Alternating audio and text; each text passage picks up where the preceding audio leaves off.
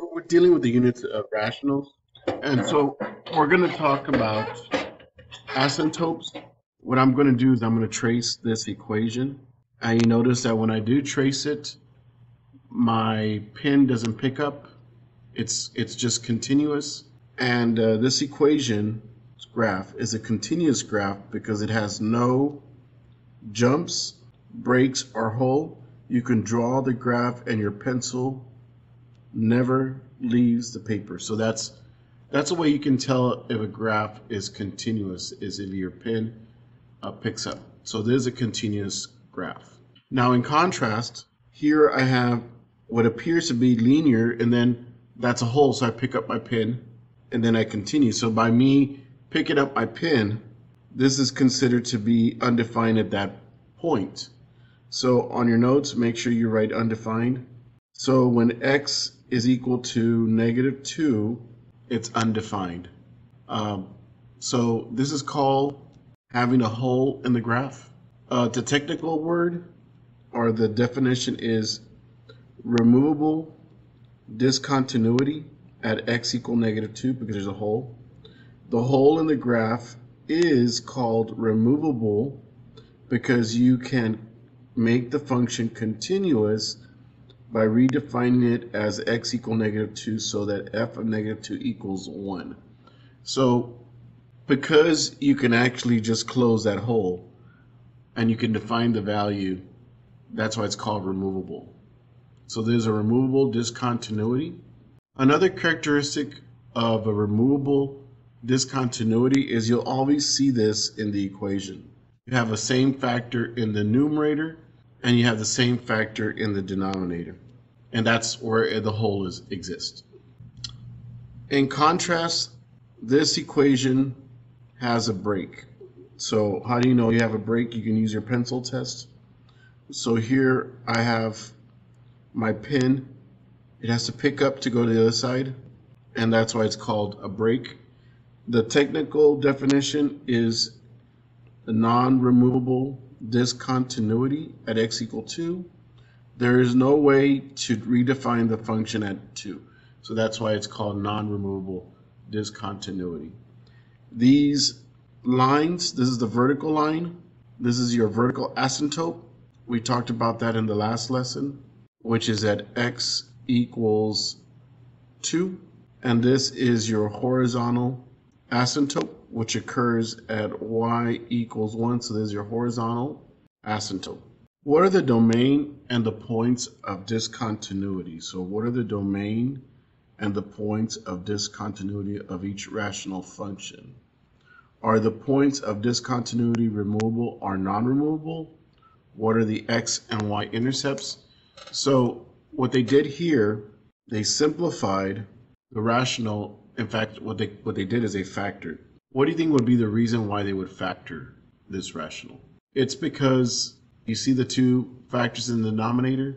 That's going to help us to figure out the asymptotes. So I'm going to go over here and I'm going to use Desmos. And I want you to take a minute to figure out where are the asymptotes. Now, the vertical asymptote, if you look at the vertical asymptote, you notice that from going from left to right, it's approaching 1 x equal 1. So that's our first asymptote, vertical asymptote. And why is it vertical? Because you have x. This other asymptote, you have x equals. Now you notice this is 2, this is 3, and if you go from right to left, you notice that this graph is approaching 3. So x equals 3 is your other vertical asymptote. Now it doesn't ask for the horizontal asymptote, but the horizontal asymptote will be y equals 0. So there's a horizontal asymptote. The function is undefined at x minus 3 equals 0 and x minus 1 equals 0. So what are you going to fill in here for x? Well, the first one was x equal 3. That was one of the asymptotes, and the other asymptote is x equal 1. The domain of the function is a set of all real numbers except, and you have to look at the denominator. What's going to make the denominator 0? Well, you notice that if I put a 3 here, it's going to be 3 minus 3 is 0, and 1 minus 1 is 0. So the domain of the function is a set of all numbers except 3 and except 1. So if you want to figure out your x-intercept, well, the y-intercept is easy to find. You see that's the y-intercept is 0, 1. So I'm going to write y-intercept. And the x-intercept, let's go ahead and take a minute to figure that out. So if you look at the table, when x is 0, y is 1, that's the y-intercept. And when x is negative 3, and when x is negative 3, y is 0, so that's the x-intercept. So we're going to go ahead and do B, and I did graph it, and here is a graph. Now if I use the pencil test, you notice that you see the point. I'm moving the point from left to right. It never breaks up. So this graph is not discontinuous. This graph is actually continuous. So I'm going to write here this graph is continuous. And it's looking for the y-intercept, and you notice the y-intercept is 0, negative 5. And the x-intercept, if we go ahead and make a table, 0, negative 5, and so I'm going to go ahead and type in here 5, and you notice the x-intercept is going to be 5, 0. So in this case, in this graph, it was continuous, and there was no discontinuity. What are the vertical asymptotes? What are the vertical asymptotes of the graph? What is the domain? And how do the vertical asymptotes relate to the domain? So let's go ahead and graph. So by just looking at the graph, we notice that this graph is approaching 2, but it doesn't cross it. So our first asymptote is at x equals 2. Our next asymptote is at x equals 3. So there's our asymptotes. So it says since 2 and 3 are the zeros of the denominator, then the lines x equal 2 and x equal 3 are the vertical asymptotes. So the domain is going to be all the numbers except for 2 and 3. And the question is, how does it relate to the domain? So the vertical asymptotes are not in the domain. The vertical asymptotes are not in the domain. So the first asymptote, or the vertical asymptote, we notice that as x gets to 4, it goes to negative infinity. So you see that's the vertical asymptote. By the way, you have 4 minus 4, that's going to make the denominator 0.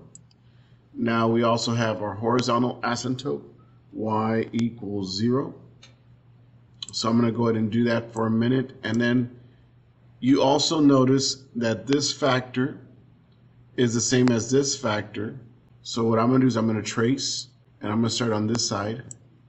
Now I want you to notice something. Right when I hit negative 3, you notice that it is negative 3. Oh, actually, we're using this graph. Okay. So when we get to negative 3, and it's kind of hard to put there, you see that open circle. Now you might be saying, why is that undefined? Remember, if we have a common factor, that makes it a whole. So there is a whole at x equal negative 3. We also have a vertical asymptote at x equal 4 because that makes the denominator 0. And then we have a horizontal asymptote. Okay, we're going to find the horizontal asymptote algebraically. Do you notice that in this equation, in the numerator, the highest power, the highest degree is 1. In the denominator, the highest degree is 1. So to find the asymptote, you drop the negative 3, so you're going to have to divide 2x over x, and you notice it's 2. And that's going to be our horizontal asymptote. Y equals 2 is our horizontal asymptote. So let me go ahead and show you that. And so I'm going to go ahead and graph y equals 2. And you notice that is indeed our horizontal asymptote. Now, in the other case, when the degree in the denominator is 2 and on the top it's less, then the horizontal asymptote will always be 0. So if the denominator degree is always larger than the numerator, the horizontal asymptote is always going to be